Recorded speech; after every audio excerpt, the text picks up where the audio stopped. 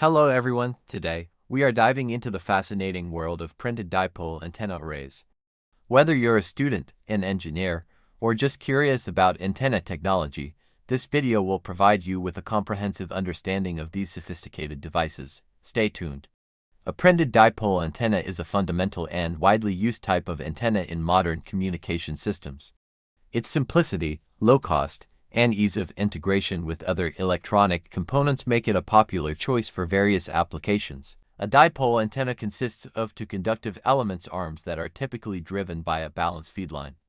The length of each arm is approximately a quarter of the wavelength of the operating frequency, making the total length around half the wavelength.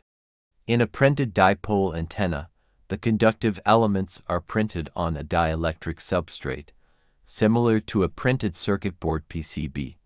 This configuration allows for easy integration with other circuit components and offers mechanical stability. Printed dipole antennas are used in the critical applications such as wireless communication, RFID systems, Internet of Things devices, telecommunications, and aerospace and defense.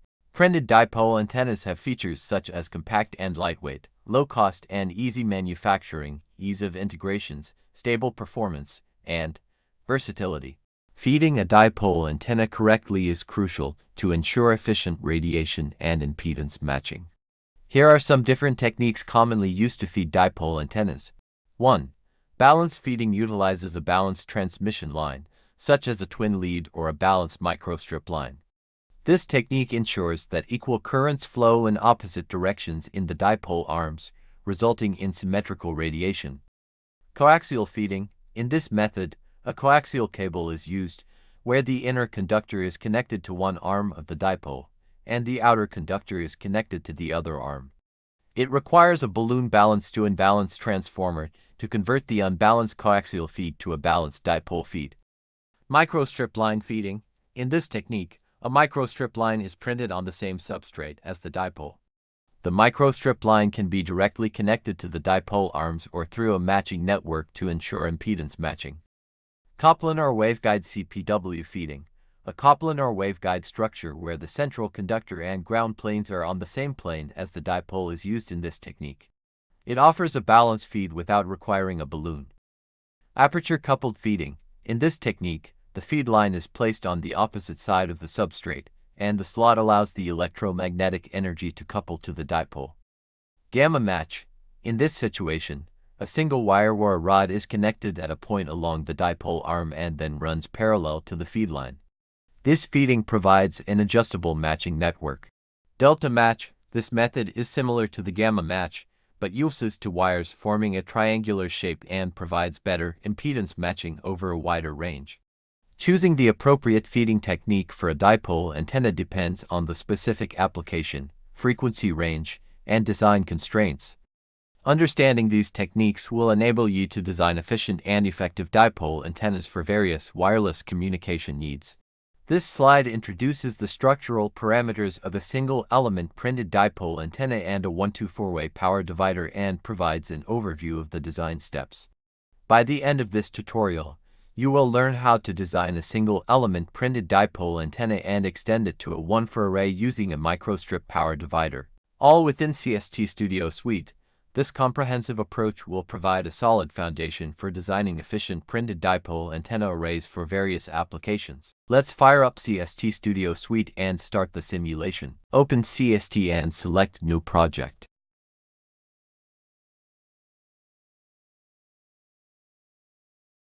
Select Microwave and RF, Optical from the template options. Select Antennas. Choose Planar. Now choose Frequency Domain Solver for this analysis. Click on Next. Set the frequency range from 2 GHz to 3 GHz to cover our frequency of interest. After that, press Next, press Finish to create the project.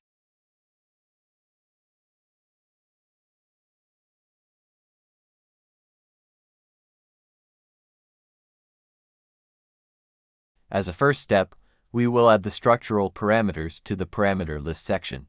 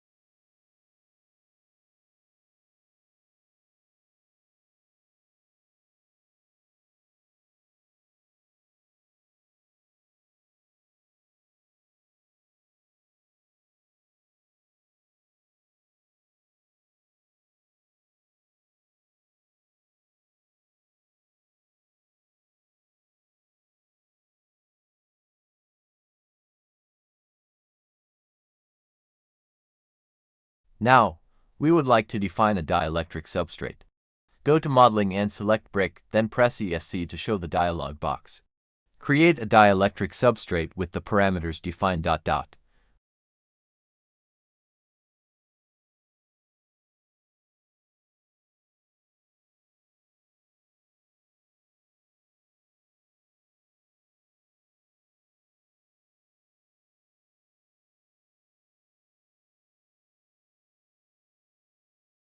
We'll use FR for dielectric. In the Load from Material library, search to find FR4.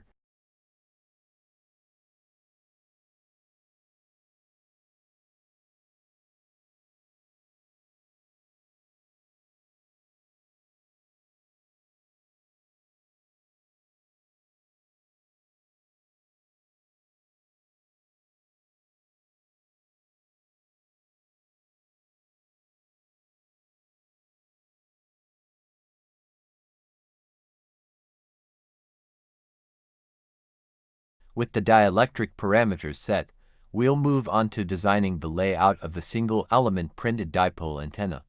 Through Modeling and Brick, draw the layouts.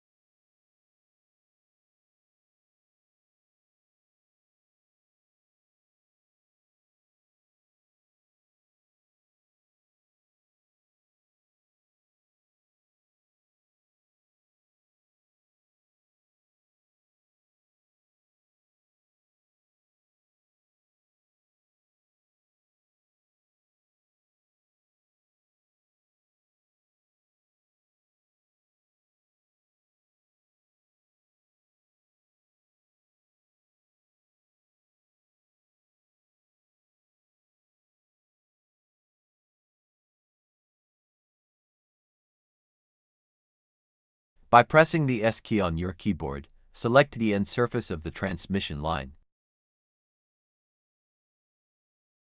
Next, click on Simulation in the top menu. From there, select Waveguide port.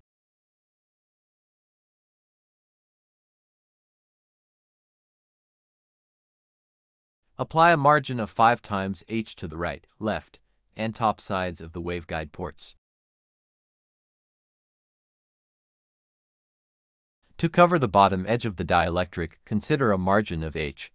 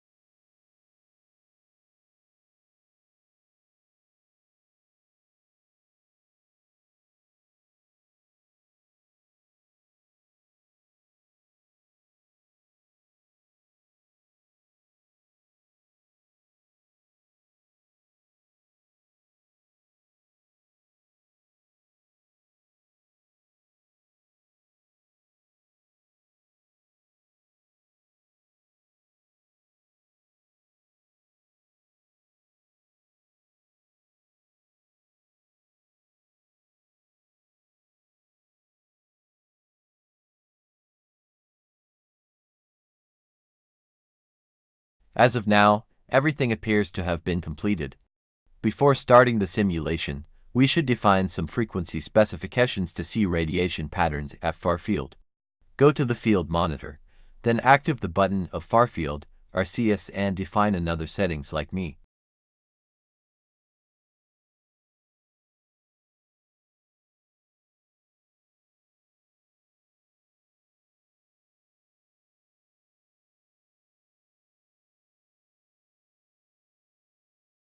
Now, go to Setup Solver and start simulation.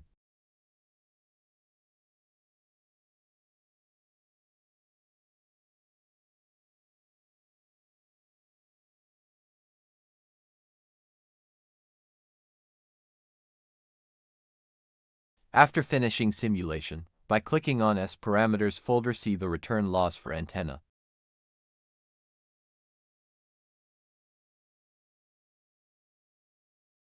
To see far-field radiation patterns, go to Far-Field folder and select the frequency point-to-point for GHz.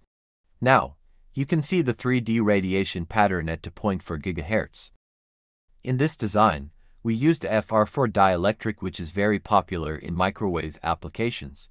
However, this dielectric is very lossy.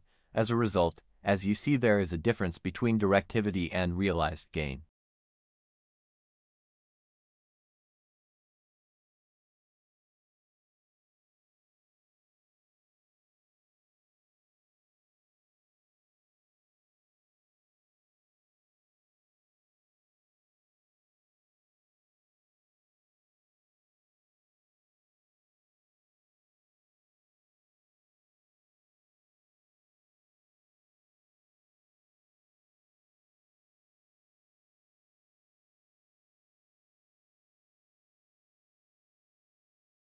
The second step of this tutorial is going to design a one-time for array of dipole antenna. This section involves designing a 1-to-4-way microstrip power divider using CST Studio Suite. Let's starting the simulation. Select microwave and RF optical from the template options. Select circuits and components. Choose planar couplers and dividers. Now choose frequency domain solver for this analysis. Click on Next. In this section, set the frequency range from 2 GHz to 3 GHz to cover our frequency of interest. After that, press Next, press Finish to create the project of Design Power Divider.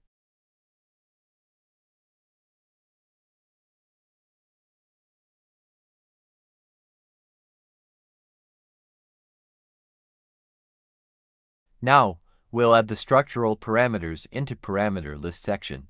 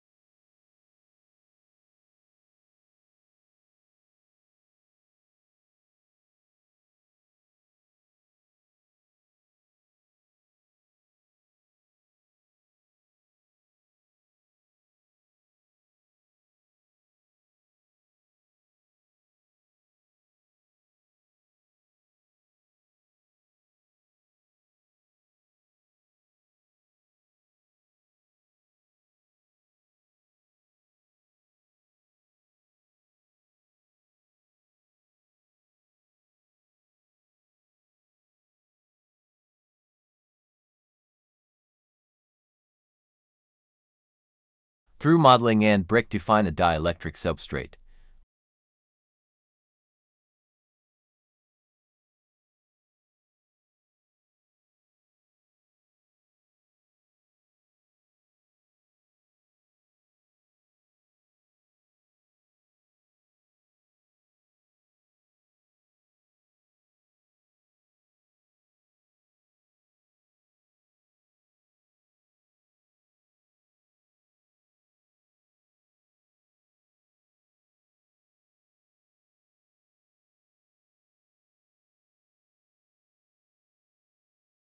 Now, in the same process, define a ground plane for the created substrate.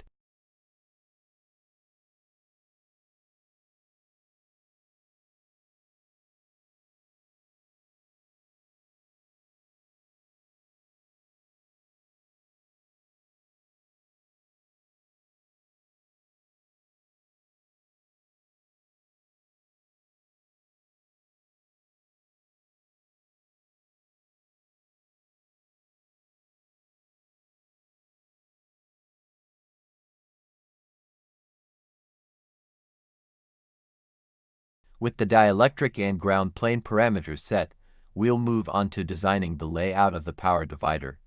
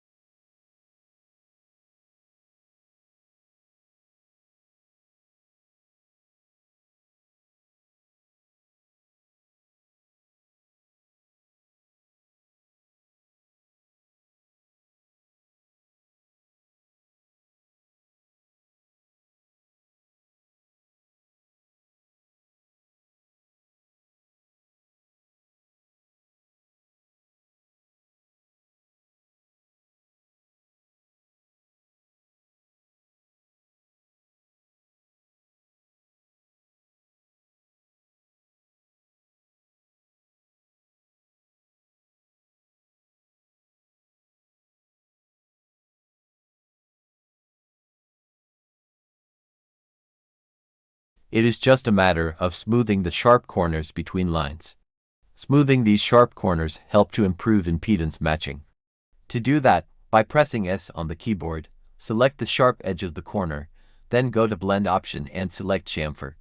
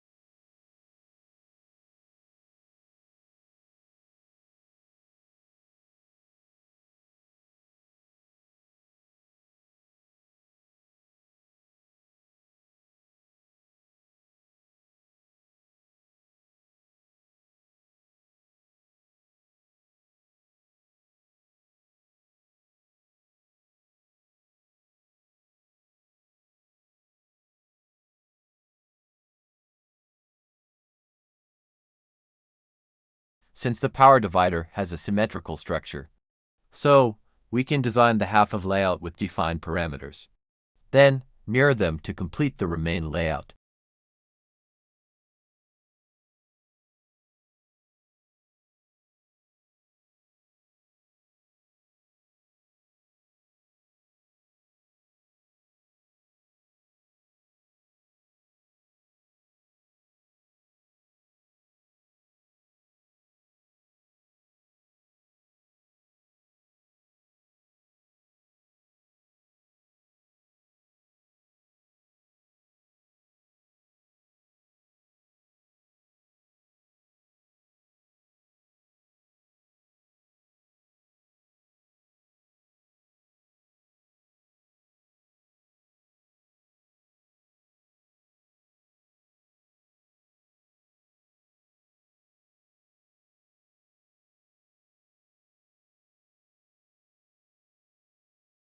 Now, begin to define waveguide ports at the input and outputs of the power divider.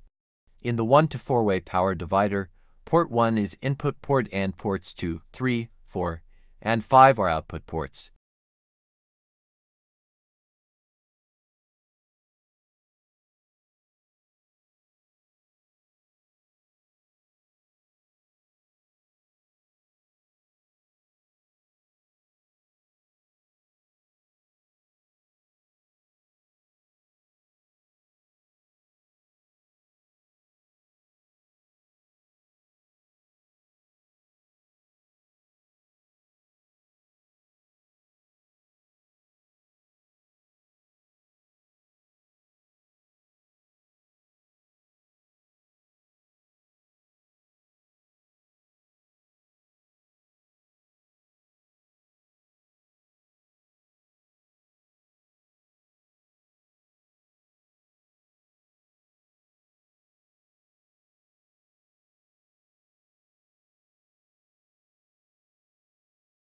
To start the run, go to Setup Solver. Here some setting is required. Click on the source type and choose the selection option. Now, in the excitation list, active port 1. Then go back to the source type and select port 1.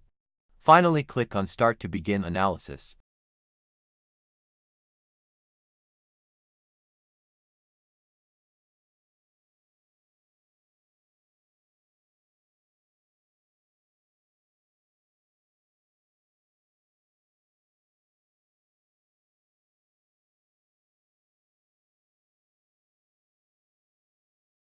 When the analysis is completed, open the S parameters folder and see scattering parameters. The results confirm that this power divider has a good performance and its return loss for -15 decibels covers a frequency band from 1 GHz to 3 GHz. And the transmission coefficient is -7 and 8 decibels in the whole operating bandwidth. We can see due to use FR4 dielectric there is a loss of 2 decibels in heat transmission coefficient results.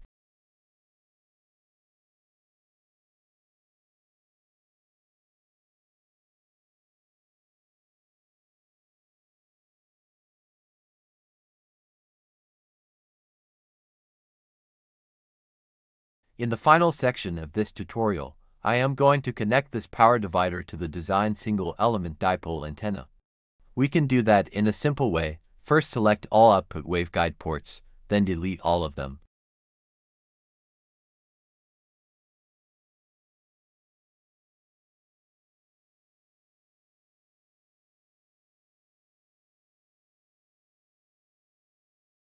Now go to the CST file of the design dipole antenna. Select all defined solids. Now, go to Home in the top menu and select Copy button. Go back to the CST file related to the power divider and paste the selected components.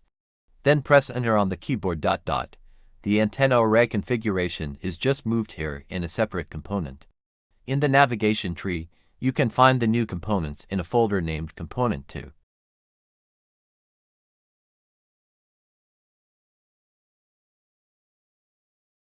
By selecting Component to folder, the dipole antenna configuration is selected. Go to Modeling and choose the transform. We can move component to each direction as desired.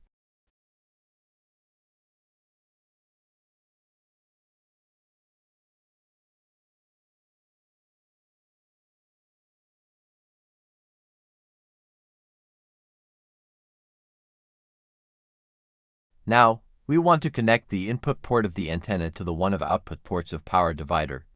To do that, it is enough to select a point in the input port of the antenna by pressing S on the keyboard. Then find the corresponding point in the output port of the power divider and select that point by pressing the S key.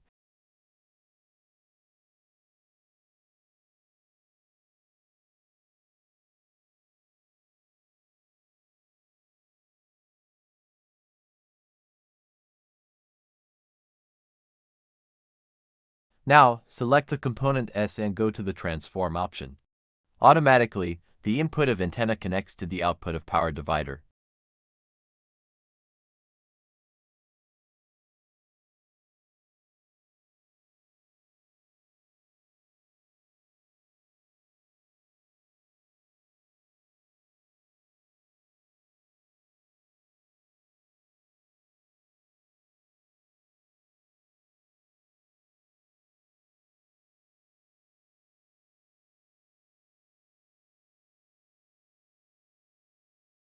Now, by considering the distance between output ports, copy the antenna elements 3 times through Transform option.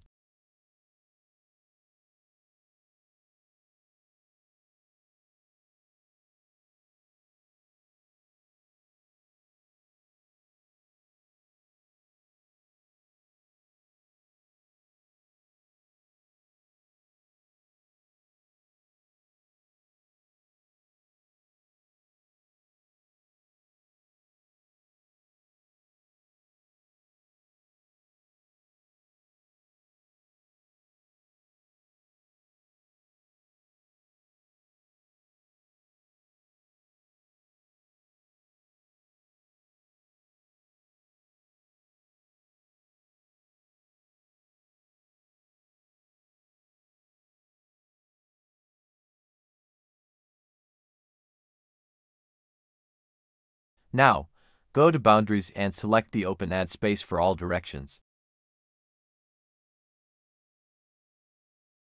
Before starting the simulation, far-field frequency points should be defined. Go to the Field Monitor. Then active the button of Far-Field, RCS, and define a frequency bandwidth with a desired step width. I choose 0.05 as step width in the frequency range from 2 GHz to 3 GHz.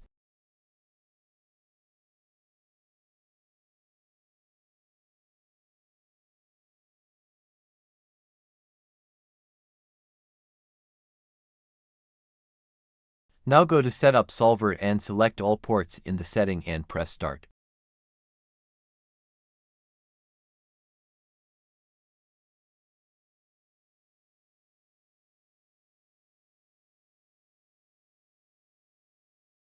By finishing analysis, go to See Simulation Results. Open the S Parameters folder. As it is expected, the antenna array fed by power divider is working at frequency of 2.4 GHz. Moreover, all data for far-field analysis of this structure can be found in the far-field folder.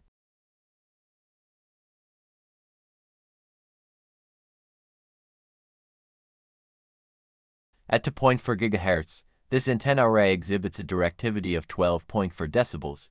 In spite of this, the antenna realizes a gain of 9.28 decibels. By multiplying radiation efficiency by directivity, antenna gain can be calculated. Because we used the FR for dielectric, we should expect low radiation efficiency due to losses.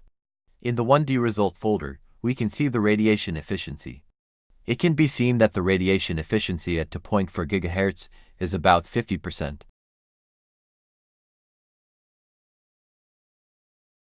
It is possible to increase antenna gain by using dielectrics with low loss such as Rogers Row 4000 series. Moreover, all data for far-field analysis of this structure can be found in the far-field folder. In this tutorial, we have explored the design process of an end-fire printed dipole antenna array. We started with the design of a single-element dipole antenna, progressed to designing a 1-to-4-way power divider, and finally demonstrated how to feed a dipole array antenna using the design power divider. We hope this comprehensive guide has provided you with valuable insights and practical skills to apply in your own antenna design projects. Thank you for watching this tutorial. If you found it helpful, Please give it a thumbs up and subscribe to our channel for more tutorials on designing microwave and millimeter wave components. Don't forget to leave your comments and questions below. We love hearing from you and are here to help. Stay tuned for more content, and happy designing.